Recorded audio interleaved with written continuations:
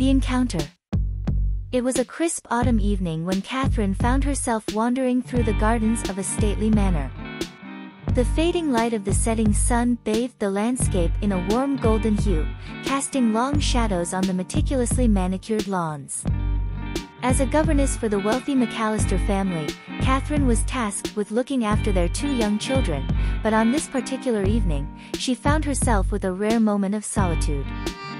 As she strolled along the garden path, the sound of laughter reached her ears.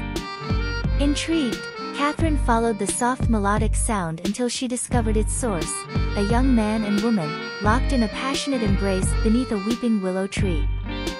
She knew she should look away, give them their privacy, but she found herself captivated by their forbidden love. The man's strong arms encircled the woman's delicate frame, and their lips met in a fervent kiss. Their whispered words of affection floated through the air, barely audible but filled with a yearning that tugged at Catherine's heart. It was a love she had only ever dreamed of, forbidden to her by the strict societal rules that governed her position. Days turned into weeks, and Catherine couldn't shake the memory of the forbidden lovers from her mind. She found herself growing more restless, yearning for something more in her life.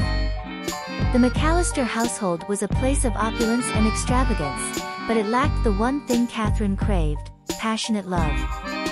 One evening, as she tucked the children into bed, Catherine overheard a whispered conversation between the McAllisters' housemaid, Margaret, and the gardener, James.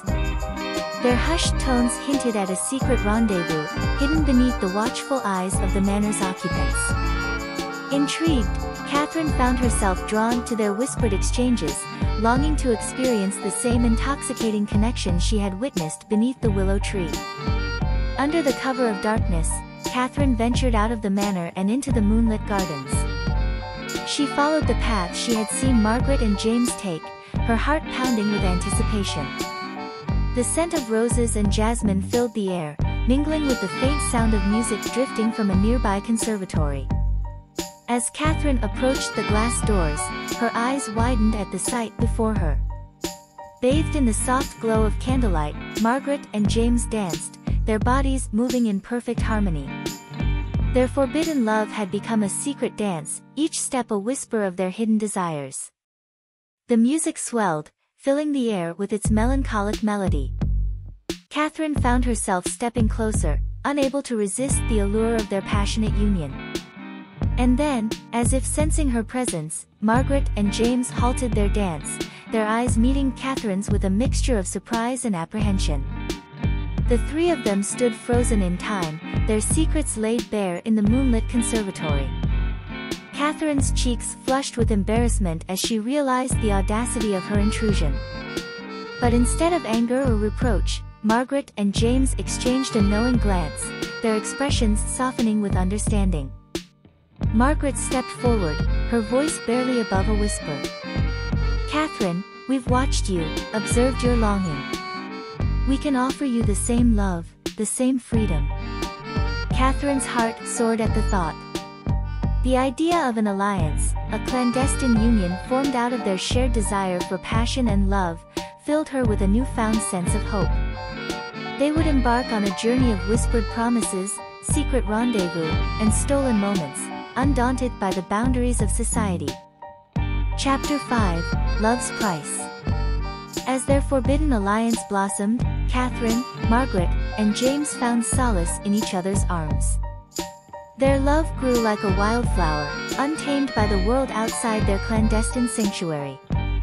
But as whispers of their affair began to circulate through the manor's halls, the trio knew they were playing a dangerous game. The McAllister family, caught in the grip of scandal, sought to quell the rumors that threatened their reputation.